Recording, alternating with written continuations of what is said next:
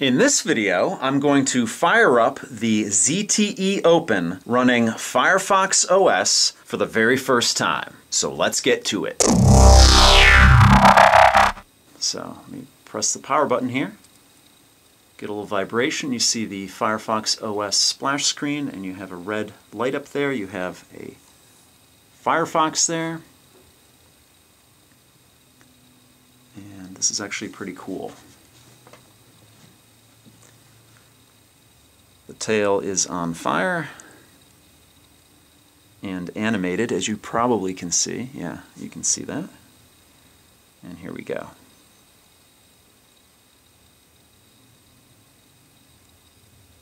There we go. So the first thing to do is set the language. Obviously I'm speaking English, and English is selected already here. Let me see if I cannot toggle that on or off. So maybe on this phone, since it was sold in the United States, English is the only option. Let me hit next down here. Okay, in that last step, it wanted me to connect to my home wireless network. So I edited that out. The next step here is to pick my time zone. Now, I am on the East Coast in the United States, so that would be the Eastern time zone. So let's see what we got here for options. Okay. So I changed the first selection to America. So this is a little bit different than what I'm used to when I set up a time zone on a device. The next selection down here is to choose the area in America that you're at. So I don't know if it would have my exact city here. But if not, I'm going to use New York because that's East Coast. So why don't we just use New York here, because that's the Eastern time zone. Select that, hit OK. Now we have America and New York. It looks like we have to set up the date next. And here we go. It is, there we go, September 5th, 2013, or 2013. And very similar to like an iPhone, how you kind of manipulate these dates here. There we go. So that's cool. It actually knew the date, and that's the approximate time. Actually, that's the exact time, 7-11. Let's hit next. And here it says, to import contacts, insert or unlock your SIM card. And then you can import from Facebook as well. I'm going to skip that right now because I really don't have a lot of people that I really know that I contact on a phone on my Facebook account. I don't really have a personal Facebook account, and I don't have a SIM card yet for this device. So let's hit next, and it says Firefox OS. Welcome to Firefox OS, the free and open source operating system from Mozilla. Our mission is to promote openness, innovation, and opportunity by keeping the power of the web in your hands. Now, if you don't know about Firefox OS, all the apps on this phone are written in HTML5. So there are no native apps per se that you would find on an Android phone or an iOS phone or even a Windows phone. And that's really kind of the future of apps. But we're not there yet. But that's why it's interesting to look at something like this device here, which only runs on HTML5 apps. Because the great thing about HTML5 apps is that you write it once and it will run anywhere that has a web browser. So down here we have a little radio button that I can select. It says, I want to help improve Firefox OS by sharing data about my phone. Definitely I like to do that because I like to help out. Because especially something like Firefox OS, which is sort of a fledgling operating system, I want to help them out as much as possible.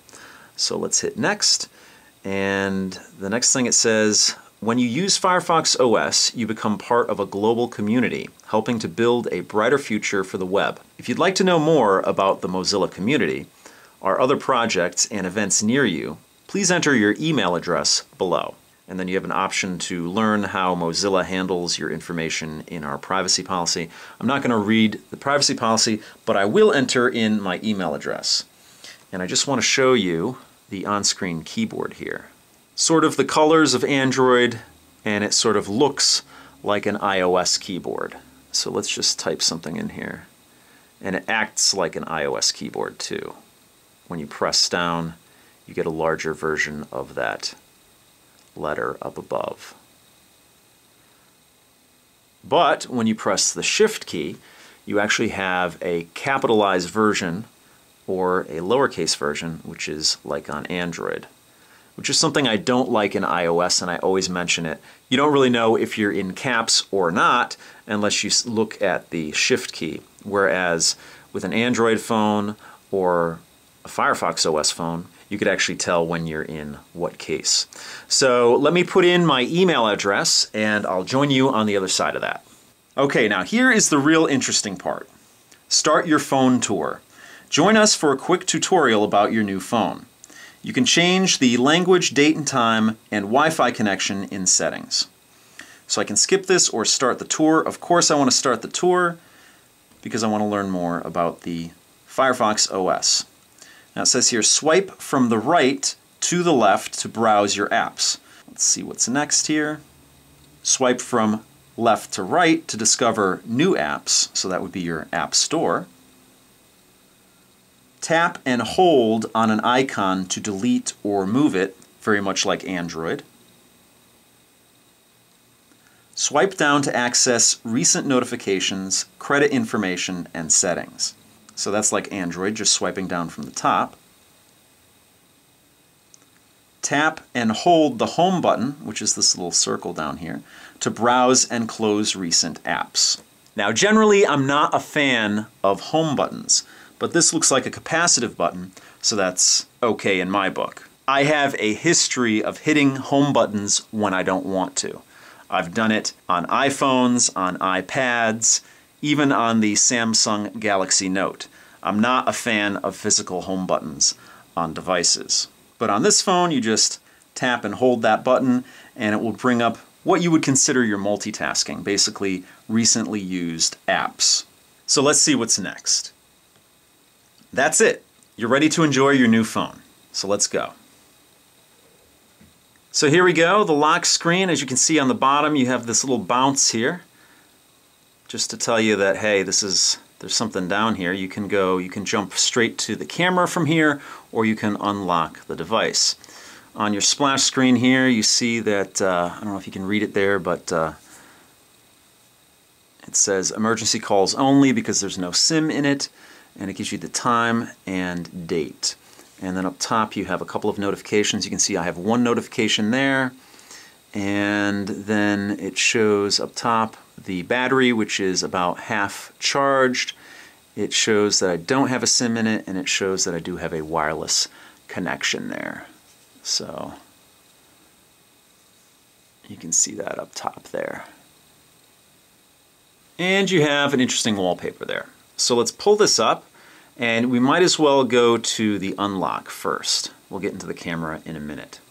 So there we go. We have a home screen here, and if you can see up top, you see somewhat of an indicator. You see an orange, I don't know if you can see it there, but there's an orange line there that tells you, gives you a little indication that there's something to the right of that and there's something to the left of that, and you're in the middle of it right now. So let's start with the notification tray, a lot like Android.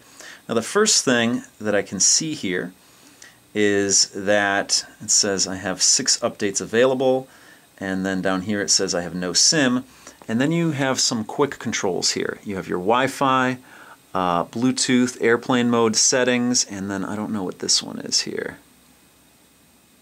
I don't know what that is there, and it's not responding. It's actually grayed out. So I'll take care of the updates in a minute. Right now I just want to take a look at the phone some more. So again, we have something to the right and something to the left. So let's see what we have to the right. Actually, interestingly enough, you don't have to swipe from the side like I thought you did, like you do with Ubuntu for phones and whatnot. You just swipe over just like an Android phone where you have different home screens.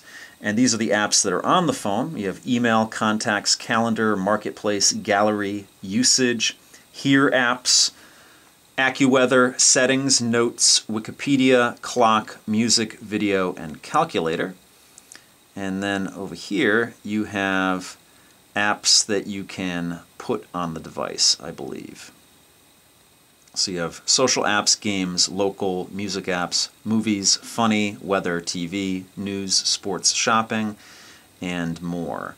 And it's pulling all this down from the, I guess, Firefox OS servers here, or the Firefox store, for lack of the proper term. But you can scroll through all of these. There's a lot of different apps here: Answers, Astrology, Attractions, Auto, Beauty, Books, Buzz, Celebs, Culture, Daily Deals, Dating, Email, Entertainment, Fashion, Financial News, Financial Services, Fitness, Flights, Kids, Health, Hotels, Jobs, Lifestyle, Maps, Near Me, Personal Communication, Personalization, Photography, Productivity, Radio, Recipes, Reference, Restaurants, Shoes, Soccer, Theater, Transportation, Travel Guides, Utilities, Video Games, Video, Weddings, and that's the list of all the categories of apps that you have available on this phone. And then you can actually just search straight up here for whatever you want as well. Let's hit the home button here, and it should bring us back here. And then down here you have a dock. You have the phone dialer.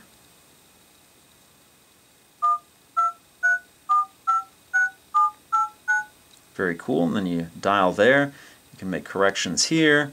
And then it looks like you have your add a contact there, and then your contact list is here, which I don't have any contacts in here. And back to the dialer, and then that would be all of your calls or your call log. Let's go back here. You have a messenger service here. You have Firefox, of course, so you can search the web. There you go. Very similar to what you would expect, or what you probably have used on other mobile if you have Firefox on your mobile device. You have your tabs here. Let's quickly look up something. Let's look up YouTube.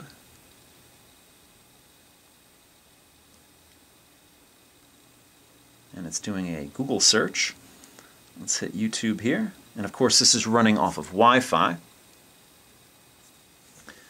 And you know what? For a single core 1 gigahertz processor, this thing is pretty snappy, and that's a testament to the lightweight OS that it's running. I haven't really taxed it yet, but just by, using it for the limited time that you've seen me, because that's the only time I've actually used it so far, it seems very usable. The next selection here looks like some sort of music app. No, that's the camera app, actually.